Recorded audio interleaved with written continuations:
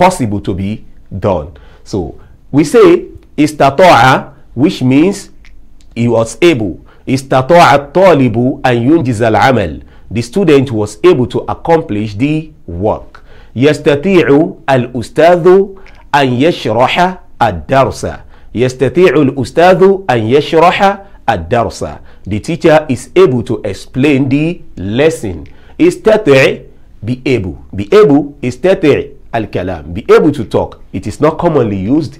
Istita'atu means the capability or ability. Istita'atu al-jari, the capability to run, the ability to run. Istata'a.